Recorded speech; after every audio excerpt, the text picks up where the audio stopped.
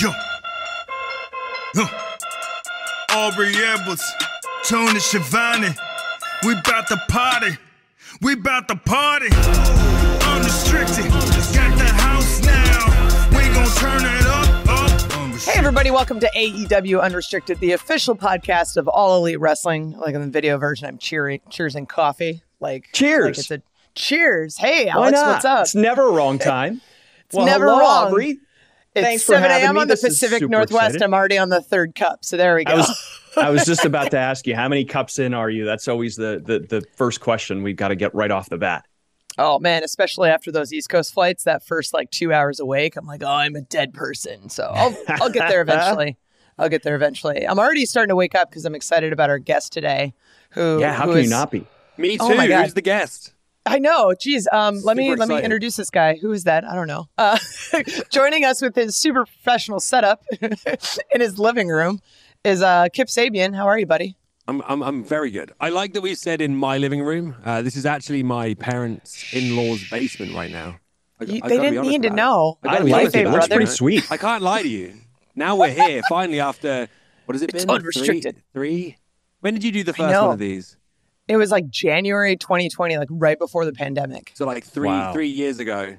Right. We wanted to have you on. After 3 years of waiting, I can't lie to you. I gotta be honest. Look, I already took shit from Jericho for taking too long, so I don't want to take shit from you, man.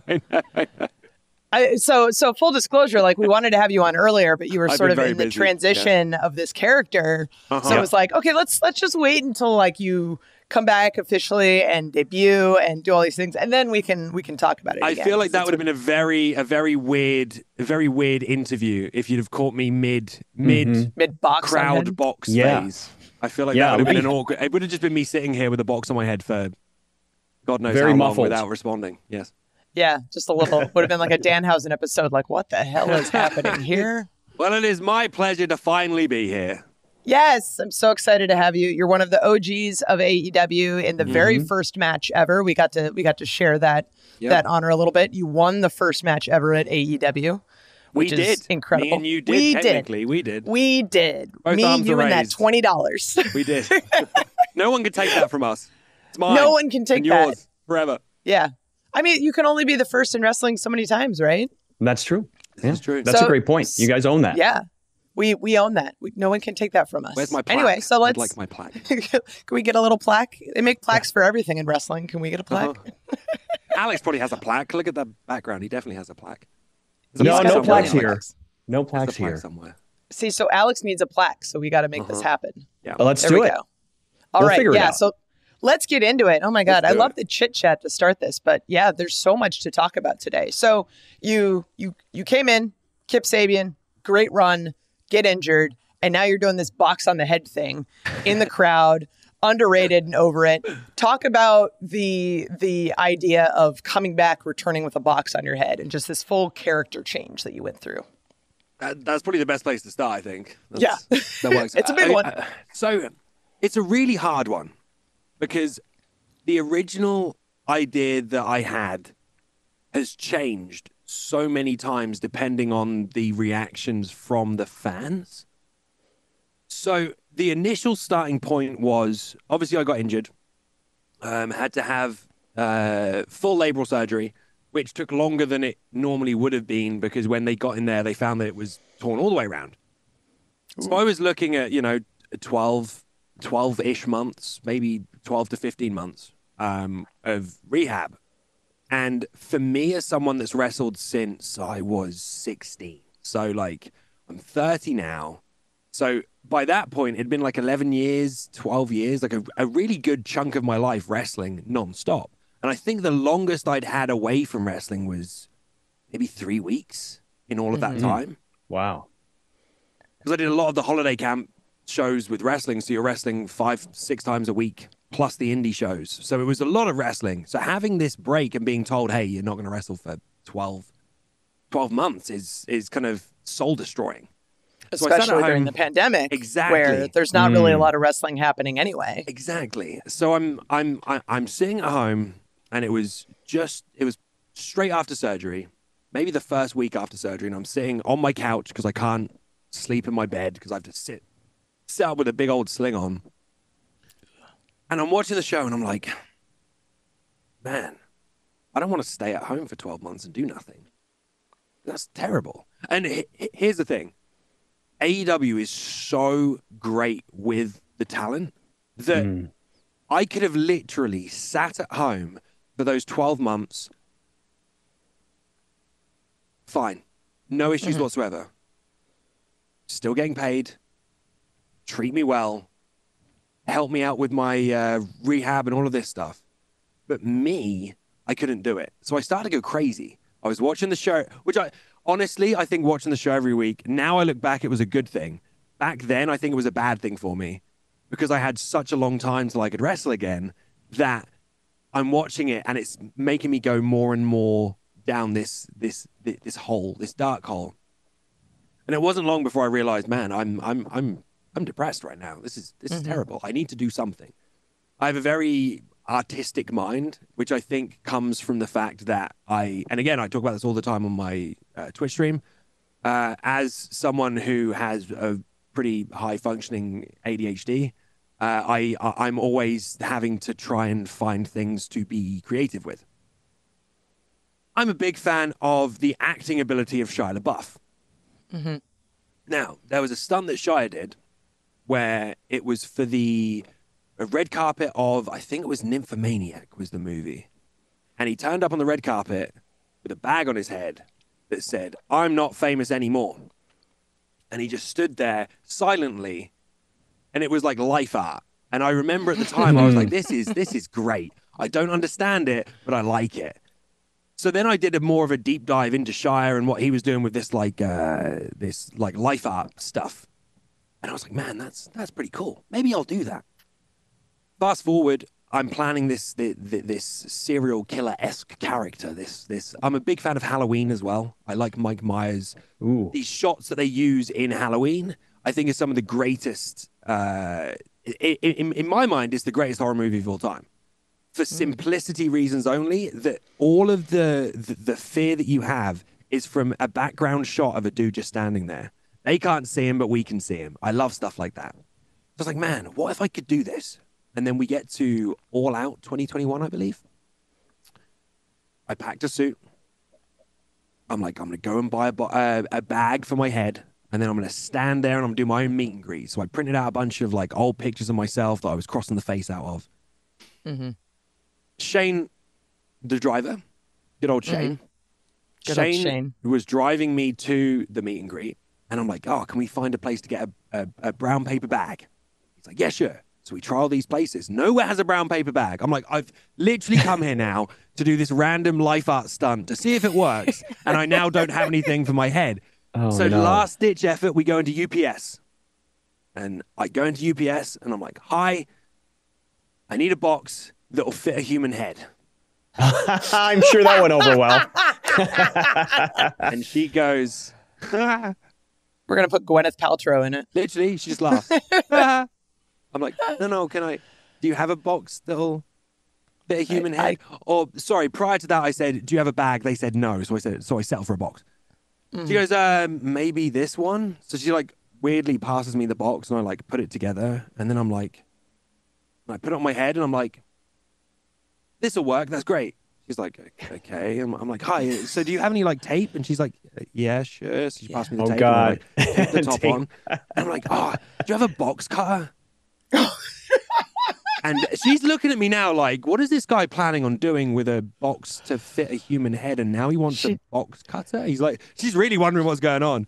She's making notes in case she's got to file a police report. I'm in a suit and tie as well. So like, I'm in this burgundy suit asking for a box that'll fit a human head. So they pass me the box cutter. I go over to the thing and I cut two really random eye holes. Like, I hope this will work. Boom, I give it. I pay for the box. I get back in the car. I've got some Sharpies. And Shane's like, I guess you're going for a box then. I was like, I guess I am. I'm like, man, what can I write on this box? So I'm like, okay, Shia had, I'm not famous anymore. So I was like, I can put, I'm not over anymore. And then I had a self-realization of, you know what? I wasn't really that over anyway. So I don't think writing that, I'm already working out the jokes that can come back at me from this. So I'm like, okay. It's almost like you've been on Twitter before. How do I really feel? How do I really feel? And I was like, do you know what? I feel like I'm severely underrated in the world of wrestling on a grand scale. And you know what? I've had enough. So I literally wrote underrated, and then I was like, I'm over it. And I wrote it. Boom. And then I like colored in the eyes a little bit, and I'm like, I'll just doodle all over it. So I like wrote back on the back of the box, which is hilarious because that was 21 and I didn't come back till like not that long ago. So I was back for a long time, I guess. But so that's where it started. I did that and it seemed to get over, and I was being weird and wacky, and I was ultra skinny at that point because I was just post-surgery. I think I'd dropped 20 pounds nearly. And it just grew from there. Every time I was doing shows, AEW would bring me out to shows, and I would go out before the show and I would set up these random meet and greets, and I'd wander around, and I slowly went from being outside the venue to inside the venue to inside the arena to sitting in the further back rows to like moving my way forwards as time went on. And it was one of those wonderfully organic things where I didn't know what was going to happen. And I feel like Tony as well didn't know what was going to happen at all. It was just one of these like, okay, Kip can't do anything, but I didn't want to be stagnant. I wanted to develop myself further. And to do that, I had to do something creative. So that's where this came from. And now we're at the point that it's changed so many times that I love it. I feel like I'm some weird DC campy villain, and I dig it. I dig it completely. I love it. Yeah, I remember doing commentary and not knowing whether that was you or not, because it was just a guy in a box, and I was like, "Is that Kip? Does anybody know that Kip?" That was the beauty of it, was that even the commentary team as well on English and Spanish commentary, no one really knew what to say, because it wasn't that this was an angle. This was like an Easter egg, I guess. Mm-hmm. Yeah. And it's one of those awkward things, especially for you, because I don't envy your job at that point. Because like there's camera shots where, I'm going to be honest, I deliberately placed myself perfect camera like in the background, like this was a setup. Like there was one with Adam. There was one with Adam Cole where it looks like I'm deliberately set up on the guardrail to like set up a feud. There was one with Punk as well where he's cutting a promo and there's me looking over his shoulder. So for you guys, I don't envy you for having to kind of ignore that, to be honest, because you can't bring something up that isn't, being done. But it was interesting because it built this kind of mystique, and we were trying to figure out, okay, what's going on here? What's going to happen? And then obviously it evolved from there. And then you kind of, I guess, no pun intended, embrace this catchphrase, embrace the change. Can you tell us a little bit about that? So, as I lightly went over with during the box period, I was, and I'm always open about talking about it. I was very depressed at this point.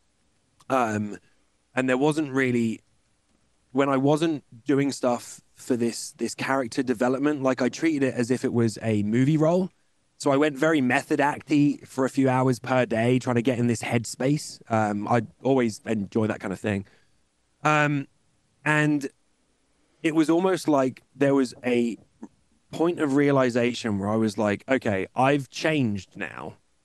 I can't go back to what I used to do because it just doesn't feel right. Mm-hmm. And I know it was needing a catchphrase of some sort. The underrated over it is cool, but it's not. I didn't see long term in that because you can't be underrated forever. Like eventually it's like you can't say you're underrated for the what? Let's say 2025. We'll say 5. 2025. Kip Sabian, AEW champion, underrated over it. Well, he's not underrated anymore, is he? Like it makes no sense. Right. And I don't know where I heard it, but it was just in passing. Someone just said, "I just got to embrace the change, man." And I was like, "Ugh, that's it." Like, yes, I definitely will, and I'm going to use this as a catchphrase from now on. So I started writing it on my little 8x10s. And then it went from writing it on 8x10s to like signing it on Twitter and stuff. And then it was, I didn't even ask for it. But then when I made the return and it said embrace the change on the Titantron, I was like, well, there we go. We're sold. Done. It's there. There we go. Yeah, but it's had this profound meaning as well to a lot of like my fans, which I feel like this box gimmick, as we'll call it, that phase got its own little cult following, which I love. I thought it was really cool because it was an underground following that wasn't really part of the show. It was like what you're saying. It was one of these, like, you don't know how to react. And I had a bunch of people reach out to me that were going through a lot of personal traumas themselves. And without me even realizing it, the lines that I was writing down, because it was very real to me, things like, time doesn't heal, it changes you. I still believe that. I don't feel like time heals at all. I feel like that's a farce, because you never truly heal. You evolve, you change. You so adapt. it was that, like, that embracing that change, that one of my fans got a tattoo of the box that says time doesn't heal, it changes you. Wow. Because she was going through a really hard time, and that phrase helped her. Like, no, it's true. It's the change. I'm moving forwards. So for me, it's been this really cool vibe of real life combining with this character. I absolutely love it. And I'm sure that there is more to talk about here on AEW Unrestricted coming up with Kip Sabian. It's Alex and Aubrey, and we are back here at Unrestricted with our very special guest, the guy that we've been looking forward to talking to for a long time. He's got a lot to say. He's a very busy man, lots of creativity going on. Kip Sabian, welcome back. And lots of creativity at this time in the morning. I'm ready. Right. Oh, you're always this time in the super morning, creative. it's like 11 for you, Mr. Pennsylvania. That's 11. That's morning to me. That's still morning. It's still morning. It's morning for wrestlers. With if it's our, before with 2, our it's wrestling. with our travel schedule and what times we get home, it's my morning. We should be sleeping right now. Yep. Yeah. Exactly. So let's talk about your return, because I got a bone to pick with you, buddy. I know. Attacking Pac. I know. Come on. For the All-Atlantic Championship, I was there at ringside. All of a sudden, I see you get involved. Shame, shame, shame, mister. So tell us how that came to be, please. I told you it was nothing personal at the time, but, you know, it was definitely partially personal. That's a hard one to say. Yeah, you liar. Partially personal. Yeah, so the gimmick. So the gimmick was getting to the point that, as I said, it had this, like, cult following behind it. That every show there was a bunch of clips and pictures being posted of, like, you know, me in the background of all these shots. And I think at the time, because we didn't really know what we were going to do with the gimmick, we knew that there was going to be some, like, Tony knew that he wanted to do some kind of jump from the audience. We didn't know how we were going to do it. And it got to that point that, like, there was no real, like, full direction on where it was going to go. And then Tony had this idea of, like, yo, you've been doing this thing in the crowd. Pac's wrestling in England. Are you able to go to England for one of his title defenses and sit in the crowd there? I'm like, yeah, that sounds great. Like, I love free trip home. Hell yeah. Exactly. And I mean, this is something that's going to be, you know, a title defense that's from Rev Pro that is going to be thrown on AEW Dark. But it had such a cool idea of, you know, how weird is it that he's wrestling in England and here I am, someone that's only been seen in the US. So a lot of people didn't think it was me. They thought that it was just someone that I got to put a box on their head and go stand in the crowd, which I wanted it to be. I wanted people to question that. So yeah, so I go to England, I fly there, I go backstage, I see all my old buddies. It's great. And Andy from Rev Pro just sits me out in the crowd, and I sit down, and people are like, this is a bit weird. Like, some people had got it. They're like, oh, that's what Kip's been doing on AEW. And then Pat gets out of the ring, walks around to me, and we have a moment. And at that point, everyone goes, oh, this is actually real. This isn't just a random dude here. So he had that moment there, which then transpired to Dynamite, where we ended up doing the actual jump finally, which I feel like I wanted to bring this up because I think it's gone under the radar for how great it was. I'm gonna toot mine and Tony's horn here. So do it. So again, I'm a big fan of Halloween movies, horror movies. I'm also a big comic book fan. I'm a big fan of, like, comic book villains. And one of those being the Riddler, one of those being the Joker, those the Green Goblin. Good choices. Like, just, you know, very, you know, unstable characters, should we say. And I always feel that the scariest type of human is not the one that says, I'm going to kill you. it's the one who will sit there and just, everything's calm and fine, but in 2 seconds time, I'm going to bite your nose off, but you don't know it's coming. That to me is way scarier. There's a scene in The Dark Knight with the Joker where he puts the pencil down and is like, I'm going to make this pencil disappear. And you're like, this guy's a weirdo. And then he just slams some dude's head and ta-da! Like, that to me is way scarier than someone running at me with a machete or something, So we managed to get one of the extras who would fit in my suit. So I went out, did my meet and greet like I normally would. So everyone saw the red suit and they're like, okay, that's Kip. You can tell. Because if you get close enough, you can see it's me. He puts my suit on. I scribble some eyeliner on, which I love, by the way. Finally, I get to live my Chemical Romance emo kid dream of wearing eyeliner as a profession. I put tape over his mouth like he'd been kidnapped. I gave him a black eye. He was totally fine to take the black eye. He just wanted his time on TV, so I punched him in the face. Gave him a good one.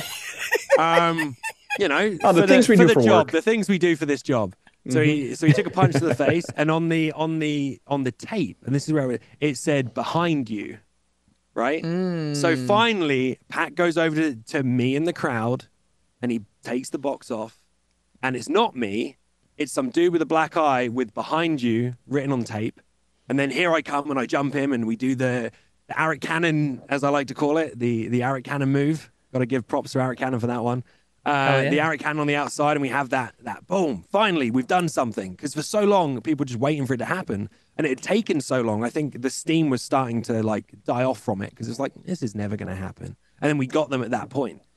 I love Wrestling Pac. I've always loved Wrestling Pac. I wrestled him in the UK a bunch of times. He's so good.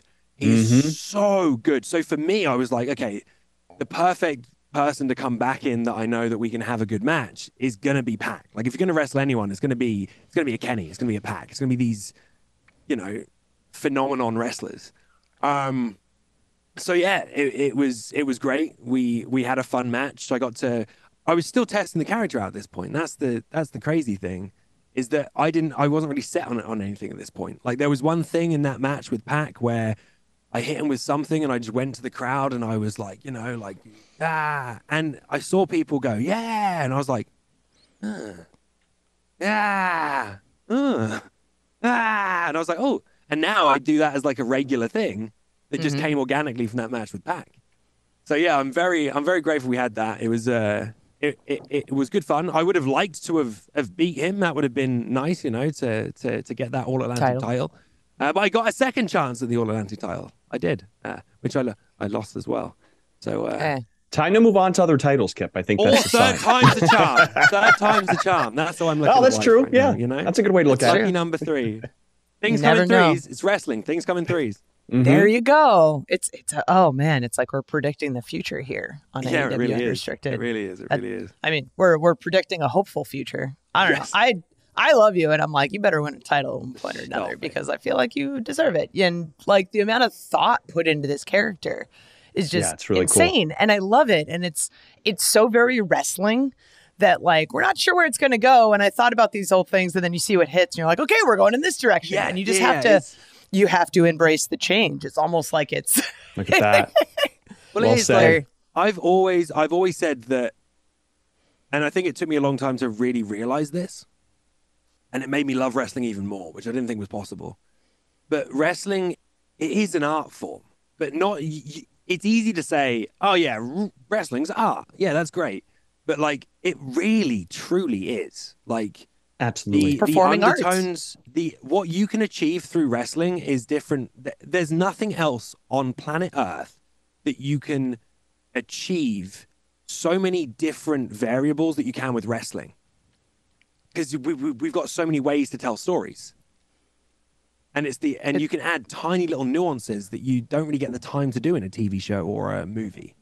Because we have such a long, it's an ongoing show. It never ends. I mean, fingers crossed, it never ends. So you can continuously add these little things in there. You know what I mean? Yeah, exactly. And I know that the art is definitely a big thing for me right now.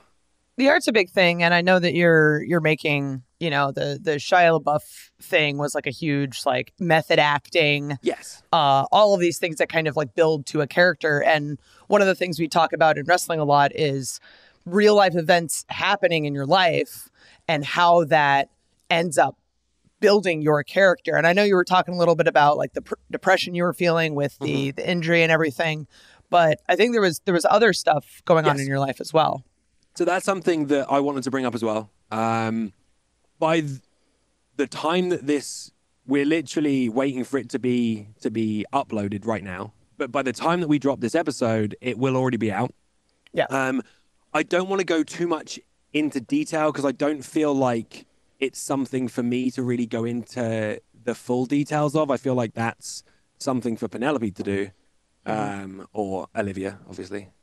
It's so weird. It's so weird to call her Penelope. Anytime you don't call her Liv, I'm like, who the hell are you? Yeah, that was weird for me here too. I do it on stream as well. It's like, it's very strange when I call her Penelope instead, so I can at least add some flair to it. I love it. But I was going through a pretty rough patch with not being able to wrestle. I felt, and at the time, now I understand differently. We have such a large roster, okay? There's a lot of wrestlers. There's only a certain amount of TV time. There's only a certain amount of things we can do. And Tony has all of these guys that are all of these pieces of this puzzle.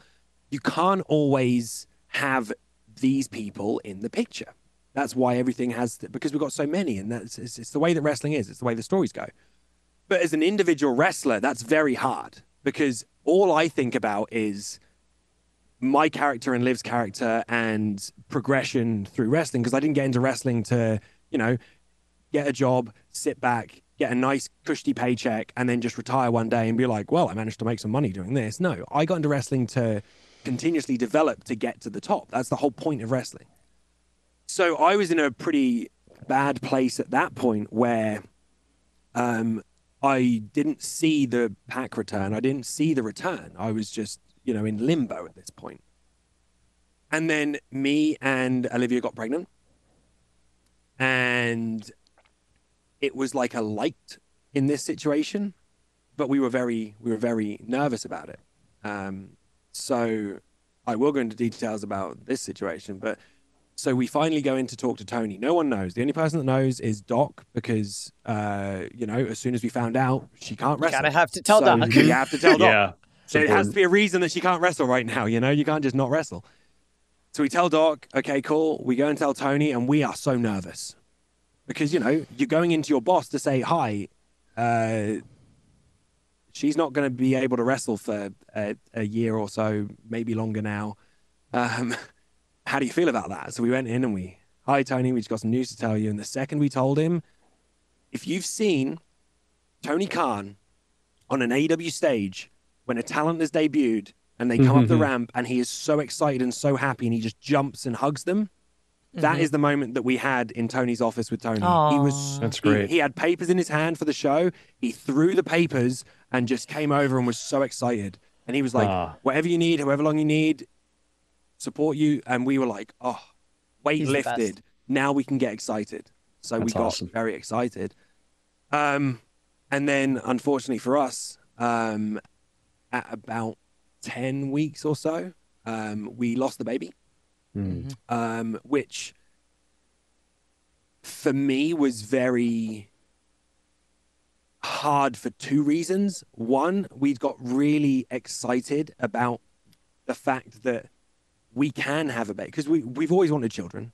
We just didn't know with wrestling how we'd make that fit, but we'd worked out the time frame and the fact that we have such a supportive family in Olivia's family that we would still be able to work our schedule and, 2 days a week we're gone, we come back, family life. So we were really getting into it. And then it was actually when we were traveling to TV one day when we got in the car, bags in the car, we got in the car and then it happened. Yeah. And I had to call Bryce straight away for travel and be like, dude, we can't make it in this week. I'll tell you later. It's a personal emergency. He's like, okay, cool. I'll let everyone know. And the hardest part of it was not the fact that I'm sitting here going, man, I was ready to be a dad. And we're about nearly 3 months in of being prepared to be a dad, and now I'm not going to be a dad. It was, I am so worried for Olivia right now. Because it wasn't just the fact that we'd lost the baby, which, and I said this to you before, like off this podcast. I said this before, how I had no idea how common it was. You hear about it, but I had no idea that 1 in 4 pregnancies end in a miscarriage. And the few friends that I've told about this, I've been flabbergasted the amount of people that have said back to me, oh yeah, we had 3 before we had our first. And I had no idea. And I feel like it's something, the reason that I wanted to bring it up is I feel like it's something that shouldn't be a taboo topic to talk about. Like, I feel like people should know that it's common. You're not alone. Because that was the hardest thing for Olivia as well, was that she felt alone in it. That like, why has this happened to me? And it's not happened to other people. But then she managed to find, you know, other people that had been through the same situations. And that kind of helped us a bit. But gimmickly, for me, that went even further, because the gimmick at that point was I was, you know, I know there's certain ways. The only way that I can explain it is that my character was crazy, would be the term that I would use. And I mean that from a, not from a disrespectful manner, but from my character artistic. Was an artist. Yeah, it was comic book. So having real trauma like that also come in with how I was feeling with not being back on TV yet, it just all came into one thing, and I needed something as an outlet, and that's where I really put everything into the character. Wow. But for us now, we've kept it to ourselves, not for like trying to hide it, but I know from Olivia's perspective as well is we'd asked Tony to, you know, not release what had happened because we were processing that. And, you know, we just came up with the fact, or they came up with the fact that she's injured, which is fine. It's normal. Her heart's injured. But all of the questions that we had, and we couldn't answer them because it wasn't just the fact that we lost the baby. Olivia also had it's called a fibroid. They're really common in most females. They're just there in the uterus. They just sit there dormant. No issues. When she got pregnant, the hormones that then, you know, change made the fibroid grow. By the time that we had our miscarriage, it was the size of a cantaloupe. Oh my gosh. So she had this huge growth. It was like sticking out, like it looked like a bump. We thought we were having twins for a long time because of that, you know, like because it was that big. So she then had to go through the surgery of having that removed, which, you know, that's terrible. Yeah. You know, not only have you lost this life, but now you have to go through surgery and rehab and recovery as if you'd had basically a C-section, you know? Yeah. So for her, that was really hard. It's got to the point now that we look at the silver lining, which is, in my mind, this fibroid had always been there, and they can cause complications when they get to that size. So I look at it as this baby sacrificed itself to make us aware of this fibroid, so the fibroid could be removed. So when we get pregnant again in the future, complications are gone. So like, that's how we've tried to look at it. And for me, that I can't speak on her behalf, but from my perspective of everything, that definitely gives me this, like, you know, hope from that. That's really, I mean, it's a traumatic thing to go through. Yeah. But I do appreciate you sharing your story. Yeah. Thank you. No. And I mean, like, as you said, it's so common, but there's a stigma, much like there's been a stigma with talking about depression. There's a stigma talking about miscarriage when it is so incredibly common. Yeah. So I appreciate you sharing your story. I appreciate you being open about it. And I know there's going to be a lot of people who are very appreciative of it, especially talking about it as your perspective from a husband who is supportive. Yeah. And I know that there's like that helplessness that you feel of like, what can I do? Oh my God, my wife might be dying. Like, this is crazy, right? Yeah, and it was like, there was nothing, it's that point where, what can I really say? Because, and I said to her the other day, because we were talking about it, when we were filming this video, like before we started filming it, we were talking about it, and I said, do you know what? I felt so guilty to feel like, because it took me a long time to process, because I felt guilty about being, about grieving, because I didn't feel like I had the right to grieve at that point because of what she was going through. Wow. So I felt like my job was to keep her supportive and try and look at positives continually, as opposed to just sitting there myself and grieving. So it took a long time for us to get to that point. But yeah, I feel like a lot of people should know, like, you're not alone in those scenarios, and it's not something that you need to keep as a taboo topic, you know? I also like that you have, like, you've taken all these negatives and you've turned them into positives, both like in your personal life, in wrestling, building your character on it. And it's just really, really good. And I love that you have such a great outlook on it.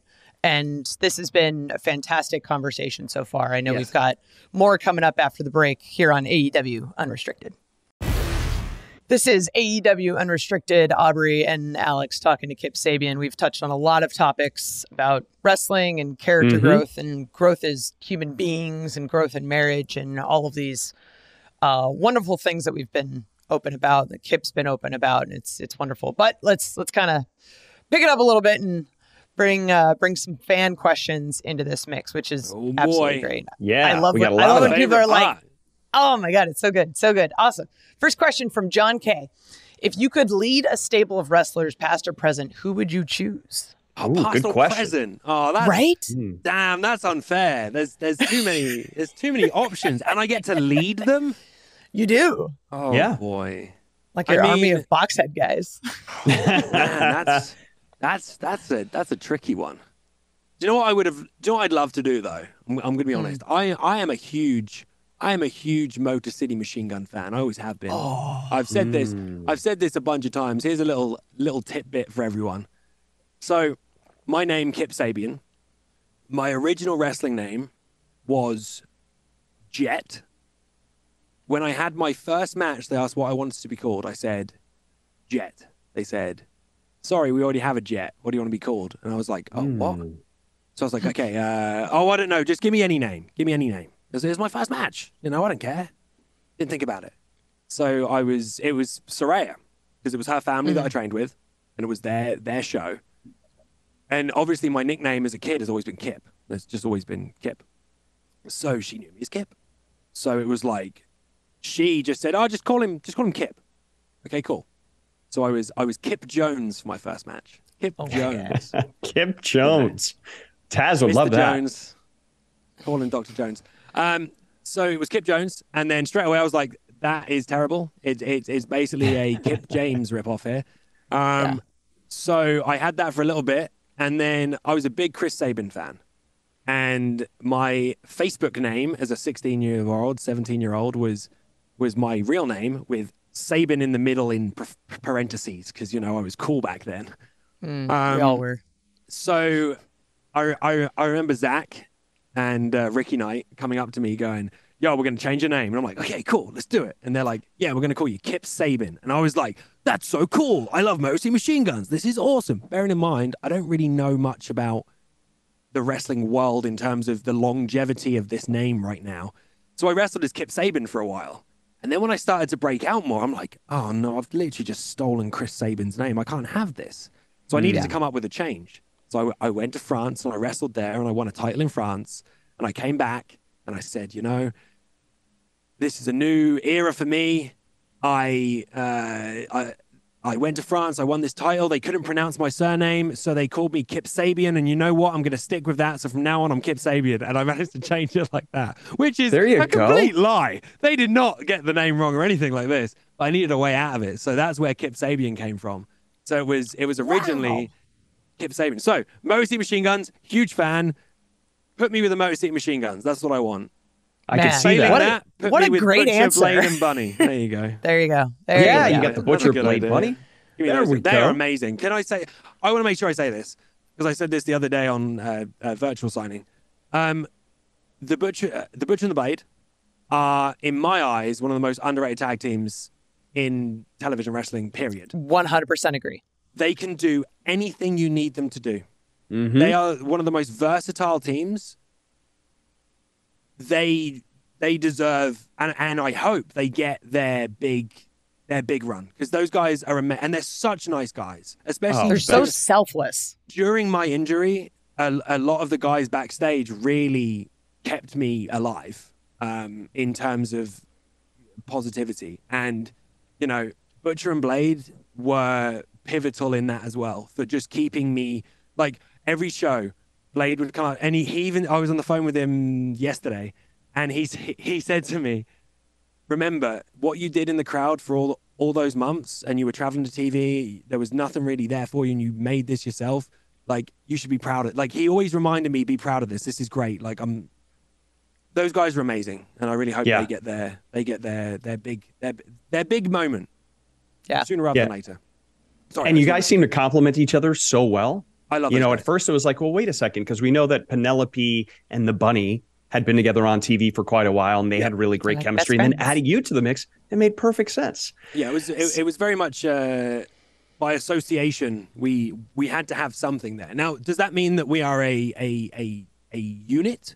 I don't know. Well, trios titles. Just saying. That's very true. That's very true. Tony, book this now, sir. There you book go. It. On there. Yeah, book it, Tony. It, sir. Book it.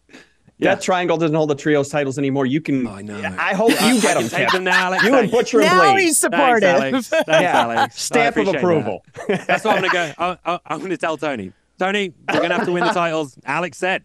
There you go. Alex says, not Penta says. Alex says we're going for the trios titles. All right, so we got another question for you here, Kip, from Dr. Scott Kelly. Shout out to Dr. Scott. What is your Hogwarts house of choice? Slytherin. And it's not by choice. It's not by choice. Every time I've done Pottermore, I've got Slytherin. You just get sorted I'm that a way. Slytherin through and through. Always have been. You know, Voldemort's my boy. For life. There it is. Tongue that. Awesome. I know you're a big Twitch streamer, so I feel like I have to ask this question from Ash. Top 5 video games of all time. Number 1, Bugs Bunny and Taz, Lost in Time. Good one. One of the best 2-player games. Me and my brother used to play it continuously. These are not in order, just 5 that I can think of. The original Gears of War, again, I'm a big couch co-op guy. That for me was a change in the landscape. Resident Evil 2. Good one. Call of Duty 4, and probably Wind Waker. I loved Ocarina of Time, but Wind Waker was my jam. I love the artwork in Wind Waker. It really got me. Wind Waker doesn't get the love it does, and on top of that, like streaming boat sailing without loading was so unheard of at the time. Like true open world. It was true open world. True open world where like you literally don't look at a loading screen. You're just looking at this massive, amazing ocean. As a Zelda mark, I'm just like, Wind Waker is so good, and people did not give it the love it needed. It really is. Like, I'm still waiting. They did a Wii port for it, but I'm still waiting for the Switch port because I really want to play it again. I recently picked up playing Ocarina of Time again, and it's I'm having a lot of fun. Yeah, my husband's playing it, and I played it like 18 times. So good. That's so mine. Good. That's mine. Well, along the thread of the video game conversation, Sammy Giddens wants to know favorite video game protagonist and antagonist. Oh, damn it. That's hard. I know. It's a tough one. Alex coming in with the hard ones. Yeah. I mean, we're on the topic of it, and I feel like for me, that's kind of a big one. I mean, I don't know. I think my favorite character in any video game ever probably has to be, I don't know, Leon Kennedy, Resi 4. I think I just like. It's a good one. I like the character. Protagonist is a hard one. Ganon, I guess. I like Ganon. Maybe. Yeah, that's a hard one. It's a tough one because this answer would change tomorrow. You know, like if you ask me my favorite, comic book superhero and villain, I'm gonna straight away, jump in with Spider-Man and Green Goblin.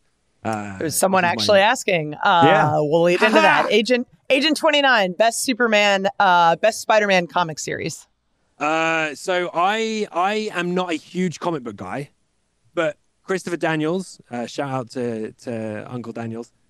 He put me on with a Marvel Unlimited subscription, so I could go back and find all these comics rather than have to buy them individually. I've gone back to the original Spider-Man, the Amazing Spider-Man from I think it was the 60s it started, and the 70s is where I'm at. I'm in the 70s. Because my favorite comic book storyline would probably be the death of Gwen Stacy and ultimately death of Green Goblin via that, which is a comic book that I've been constantly on the lookout for every Comic-Con we do, which is Spider-Man 122, I believe, which is the death of Green Goblin, where Spider-Man's standing on it's a really iconic comic book front cover. Spider-Man's holding Gwen Stacy in his arms and Goblin's like flying like in the background. It's a very expensive comic, but I think this might be the year where I take the plunge. I was saying to Liv the other day, I was like, I think I'm going to buy this one. I've got to buy this one. I was on eBay. Like, I found it on eBay. It's a 9.5 grading. I'm going to buy it. Oh, my God. Good luck with that. So we'll see about that one. But yeah, that's probably my favorite, I guess, series of comics. I like it. So let's shift gears really quick and talk about something that everybody kind of has a question about. Your villainous look, including the newer hair. So I'm going to combine two questions.